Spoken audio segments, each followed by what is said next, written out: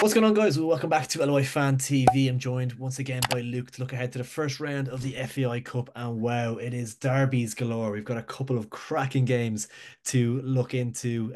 Luke, I think we might start off with Wilton United and Carrigaline United. What do you think? Quite a weekend.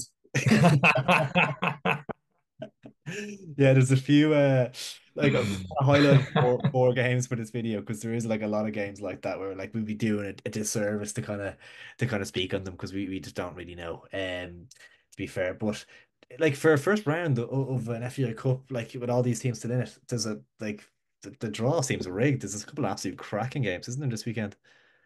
Yeah, you couldn't ride it, could you? Yeah, like the Louth Derby and obviously the Dublin Derby, and then yeah, like this as I said for first round FAI Cup tie draw, like it's bang on the money. Yeah, yeah. Wish I could have saved some of those games for later on in the competition, but sure, look, we I'm have them not now. complaining from Michelle's point of view. I'm absolutely not complaining, to be fair. But we will start off with your boys. Obviously, been a mad week so far. Obviously, traveled to Daily Mount on Friday, but maybe just to touch on Tuesday night quickly. How was that? I aged 20 years. I thought the first leg aged me, the second leg, oh my God. Yeah, brilliant. Fantastic result. And yeah, just well, like the game had everything. You thought we were home and dry. Hmm. And then all of a sudden Jack Bringer sent off, they score, and there's a penalty, and you're like, oh, if this goes to extra time, we're done. Yeah, And yeah, just he misses it and we're through. Like so, yeah, such a huge relief, not just for a competition point of view, but from a financial point of view, and now 1.7 million is guaranteed. And the Sinclair Armstrong transfer wow. gives you 700 grand as well. So like that's basically us now. Like we're okay for this year, which is great. So yeah, like as I said, I think we're going to take the momentum of that into Friday's match against Bows, who, to be fair, have signed well, like Dawson Devoy, Ross Tierney, Lee Kavanagh, like they've a few new additions too. So yeah, it's an interesting game. It'd be interesting to see what sort of teams line up. Are both managers going to play their strongest 11, or will it be a bit of a rotation? Yeah, I was wondering next. Obviously, you have a quick turnaround again on Tuesday night with Prague coming to town as well. So like it's kind of like would you need like Prague? It's gonna take a little bit of a miracle for Rovers to get through that. Yeah. In all seriousness, so it's like nearly like would you almost kind of prioritize the Bows game over the Tuesday night game? Like it's a big call. Obviously, the players will be tired from that game on Tuesday as well. Do you expect kind of a rotated enough team for Bows on Friday? Yeah, I'd say so because like we haven't been to a cup final since we won our first league, like, Yeah. and like it's just been a letdown. And I think this year Bradley even pinpointed after the game when he was getting asked about Prague, he's like, no, like in all seriousness, like we want to get back to the Aviva. So I think we will play a strong team. Now, to be fair, like Bradley was even saying, there is players that he didn't risk on Tuesday that he's saving for Friday. So like the likes of like McAnev, potentially Burke, Lee Grace came off the bench, and then Jack Byrne is suspended for the Yeah, second for the he's Prague watching game, it so now. he'll play. Yeah, Darren Nugent, who got sent off in the first leg, he didn't play on Tuesday, so he'll play. So like there's 5 or 6 fresh faces to come back into the fold, like Richie Tell, Sean Cavanagh didn't come off the bench. So yeah, I think it'll be rotated enough, but by no means it won't be a weak side. It'll be still we'll have enough for both. So yeah. yeah, yeah. Obviously Bows at home here, and they've had a quite a poor season. In all fairness, obviously they're off the back of that 2-0 defeat against Sligo. Obviously comical goal to concede in the last minute, and they just seem to be a bit of a disaster at the moment. And obviously signing Ross Tierney and Dawson Devoy is obviously fantastic business, but it kind of shows you like how limited their kind of scouting department is that they're like signing even Danny Grant recently enough as well. Like they're just signing all their kind of ex Cornwall. failed abroad, not failed, but Yeah. like haven't made cut the mustard abroad and just Yeah. bring it back. It's not like the most extensive scouting network in the world, is it? It's Iran really badly. Like even looking at Shells compared, like Bose have way higher revenue streams than Shells, and like these signings prove that they do because they just have to go on and like signing Ross Tierney and Dawson Boy, who have like a year and a half left in their deal. So they Watch. want the big wages. So like what like it's just what why are you waiting until you're eight in the league to sign these players? Why not do it in January? You know what I mean? Yeah. So it's such a straight. Like Fenlon has a lot of questions to answer. To be honest, the whole this his whole director of football reign there has been lackluster to say the least. So yeah, anyways, like I say, as I said, Devoy and Tierney are great players, so I think they will make a difference, I suppose, you know. Yeah, I think just on the Voy, I think he's absolutely mad because I rate him. I think he's a good player. He obviously, I think that the MK Dons initially made it like a lot of Mm. appearances in League One. They did get relegated. I think he got loaned to Swindon in League Two, made a good few appearances last season. He could have done a lot better than Bowes. I know there is an emotional attachment to the club, but Mm. this feels like a real backward step in his career for me, to be honest. Like it feels like a strange one. Even if you're going to come back to Ireland, go to a Rovers, go to a Pats or something. I know obviously there's that emotional connection and kind of the Judas comments and things like that, but this even got to Scotland or something. This feels like a real backward step with the way Bows are at the moment. So like it's baffling. Like even like some Rovers fans are like, "What the hell? We let him go to Bowles for? Yeah. We should have signed him." Like it was just yeah, and like a long term deal by the looks of it as well. Like and he's such a young player, 23, 24. Like he's yeah, 22, I think. Yeah, I saw that on the article. Yeah, 22. so like, yeah, Sorry. it's. Anyways, look, you never know what goes on behind the scenes. Is he homesick or whatever? But sure, a great addition for Bowes, and Yeah, I'd say on Friday we're going to see a lot of these new players coming into the fray. Like I've emphasized of all three players that they've signed, and obviously they've signed like a Scottish right back, two Scots and like lads. yeah, they've got a few fans. So like, look, Bowser, it's another day of Bohemians, isn't it? Like just a lot of unknown quantities Yeah, amongst the players that there's already played for them. So yeah, in this game, I don't know, like I think like we've won essentially three on the bounce. Like we had the draw, like three good results, should I say? We beat Dundalk, drew away in Iceland, got and grinded up the win on Tuesday. Like I think we have that resilience back now. We're on the FAI Cup. Like we're not going to underestimate that either. Like we want to win that competition. So yeah, I think we'll be very serious here, and I think it'll be tough, but I think we'll win the game. I'm going to go 2-1 Rovers. nice. Yeah, yeah. I think I agree as well. Yeah, I think Rovers will be too strong, even with a kind of a half rotated squad or whatever it ends up being. I think you're too strong for them. I think the way Bows are at the moment, they are a mess. Yeah, I'll go for 2-0, 2-0 Rovers. Not comfortable. It won't be an easy game, but Bows is still quite blunt, and they need these signings to really hit the ground running. Potential candidates for relegation. We'll see the next 2 weeks pan out for them. Slipped into that ninth position. The team that are trying to catch them in ninth is Dundalk. They, of course, travel to Drogheda United.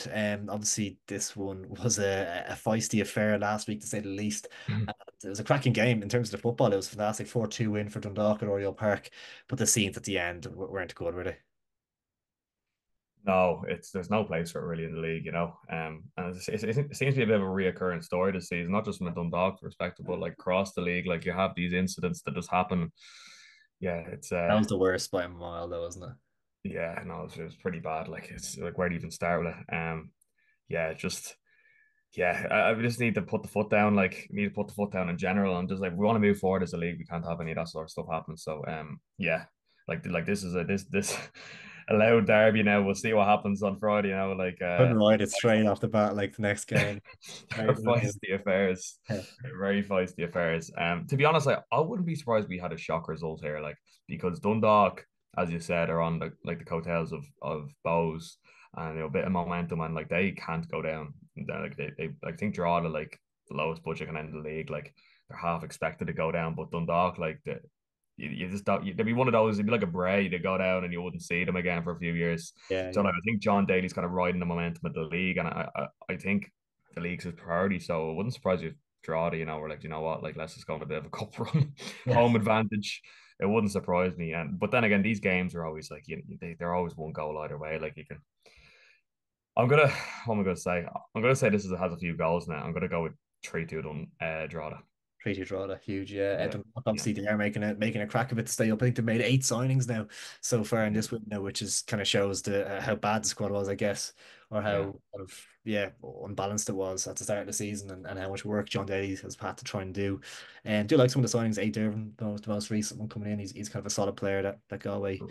Obviously, it was just Shells before that as well. So he's a solid midfielder in the league, and I think he could be kind of good for what they need at the moment. I think he's a good option to have. And yeah, I think this is a tough one because it's kind of hard to know how both teams will approach it. Will draw obviously they're still going to want to try and claw their way back into contention. They have been unfortunate in a lot of games this season as well, but it does look like it's kind of getting a little bit too far out of reach for them a little bit at this stage. So maybe you're right in terms of that cup run, but I just think, yeah, I think Dundalk might just have that little bit of momentum behind them, and have enough here. I think it might be a little bit tighter than last week. I'll go for 2-1 Dundalk, but yeah, that one could be abandoned. It could go anywhere.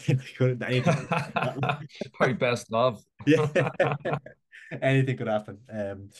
But one to definitely keep an eye on. And I said it'd be a Yeah, heavy Gardaí presence, no doubt. yeah. Another blockbuster clash. I believe this is on Sunday. Due to Derry City playing in the Europa League on Thursday evening. It is Derry City at home to St. Patrick's Athletic. Obviously, it'd be a tight turnaround for Derry, as they attempt to claw back, um, it's to stay in European football. They have a big task on their hands tonight, when this video comes out, to stay in Europe. So how much of a toll that will take on them. They might have had extra time, they might have all sorts on. So be interesting to see how that affects them. Obviously Pats as well. Um Results inconsistent, not great, but feels a little bit more positive with Kenny bringing in some signings. Most recently, Zach Elbouzedi coming back from Sweden. I think he had a loan in England last season. So a couple of shrewd signings. They got the keeper in, who's had a bit of a dodgy start, and Yang. So yeah, this is another tough one, but like it just shows you like there's a lot of the heavy hitters are playing each other early here. Yeah, it's gonna be it's kind of like if you get through this round, like you probably have one or two nice draws before you meet another heavy hitter, you know. Yeah, Yeah, like as you said with Derry, like they have a monumental task in their European second leg, and it wouldn't surprise you that went the distance. And if it does go the distance, there will be a hangover from it, no doubt. Thursday to Sunday, even though they're at home, like Pats will have prepared well. And as you said, Zach Elbouzedi is a great signing. Like he's shown it in the league. He's played in Sweden and League One. Like he's a great player. He's only still like 25, 26. So yeah, yeah. he's still in his youth and someone that flourished under Kenny at the 21 setup. And yeah, um, I think this is going to be another surprise result. To be honest, I think Kenny will have pinpointed the FAI Cup for himself because the league campaign's just been a disaster. Like, and Yeah. it's very like Europe is nearly, it's nearly an impossibility. Like for kind of how their form has been. Yeah. So it wouldn't surprise if Kenny was like, look, let's just run at this cup, and a trophy for him in his first season would be a fantastic representation of what he's done there. So yeah, I think there will be a bit of a hangover. I'm going to lean. I'm going to go with 1-0 Pats. On the Pats, yeah, yeah, you could be on the right along the right lines there. Is there extra time in these games, or is there I was replays? wondering about it. I'm not sure. Actually, I not don't know. 100% sure. Yeah, because I wouldn't be surprised this kind of has a draw written all over it a little bit, to be honest.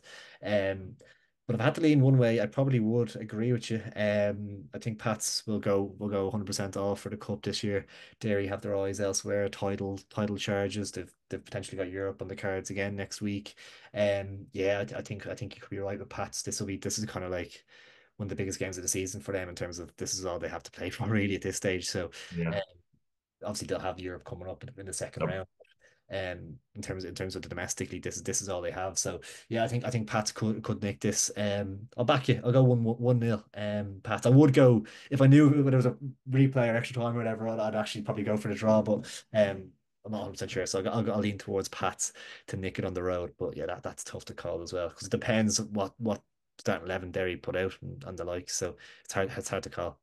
yeah, I can see Pat's bringing a bumper crowd up there as well due Yeah, to the occasion. Like Derry, obviously, you have a huge home game like this Thursday, so like I wouldn't be surprised if they'll hangover in the stands as well. So yeah. yeah, it's just the climate's perfect for Pats to go up there and win the game. So yeah, it wouldn't shock me in the slightest.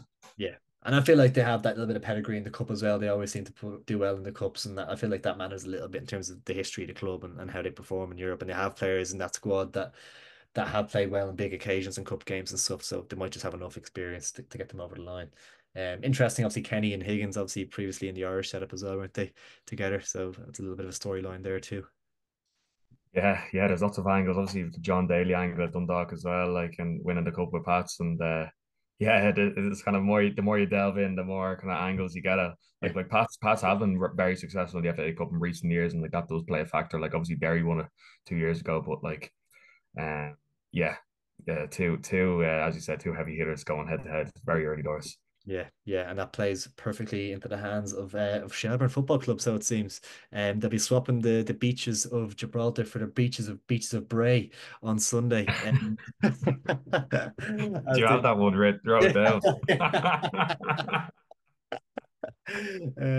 Yeah, in terms, I actually haven't checked how Bray are getting on in the first division, to be honest. But all things considered, like you'd take that in terms of Shells looking at this draw. In terms of all the other teams who they've got, Rovers could be going to war on Friday. Pats and Derry could be going to war on Sunday. Like and we all things going well, hopefully we'll have a routine enough win with being able to make a couple of changes, betting in maybe players that didn't play on Thursday, whether it's Ali Coote making his first start or Harry Wood making his first start, things like that. Um, it feels like a nice game to progress, and it feels like you're not going into battle against one of the big boys in the cup just yet.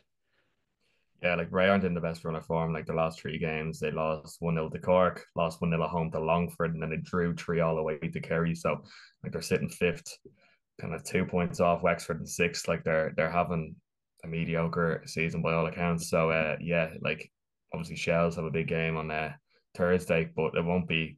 I don't think it'll be as as draining as kind of Derry's or Rovers kind of, Hopefully not. You you never know, know. you never know, of course, but like he's are going over there with an advantage, and he's are kind of well versed, obviously, with the Derry upset. You know what you're getting into, and like Damien Duff, kind of that's his bread and butter, isn't it? Like just kind of like keeping your feet on the ground. So as I said, I feel like post Thursday, Shells won't be in the worst of places. So yeah, as I said, Sunday going down to Bray, like there's worse ties to get. You would have snapped their hand off if they gave if you offered that draw before the draw Yeah. was made. So Not a yeah, terrible trip, right? It's not bad traveling, right? It's not too not bad. bad. Yeah, yeah, Oh yeah, not bad at all. Only down the M50. Yeah, yeah, like yeah, you could even rotate this like and give a few like Dean Williams and so on like a run out and still be comfortable enough. Like so, yeah, this is going to be. I'm very confident Shelburne will win this game convincingly. I'm gonna say 3-1 Shells. 3-1 Shells, yeah, yeah, I can see that. I'll go 2-0 Shells. Hopefully no kind of scares. An early goal for Bray could put a bit of a scare up us, but yeah, I'd like to think we can keep a clean sheet. Maybe give I think it's give like the likes of Healy the keeper a run out. Give a couple of lads, like a couple of lads that deserve a run in the team. And there's players in the squad that aren't necessarily starting every game that could lay down a marker in this, and it's a good opportunity for them to properly make a case for themselves to get into Like that. Harry Wood even due to start as well, and Yeah, players like that Ali Coote, like very yeah, good players that just have been impact subs of late. exactly. Yeah, yeah. No, Right, so Pollock as well. yeah, yeah. No, just yeah, exactly. Yeah, you kind of forget. Like, so there's a huge opportunity for a lot of lads here, Mm. and the competition for pace is only a good thing when you're competing on a few different fronts. So, yeah, both backing the Shells winning that one. A couple of cracking games this weekend in the FAI Cup. Let us know your predictions down in the comments below. If you did enjoy, make sure to drop a like in the video and please do subscribe. If you're new, it is greatly appreciated. Luke, pleasure as always, mate. Thank you, Ross. Cheers.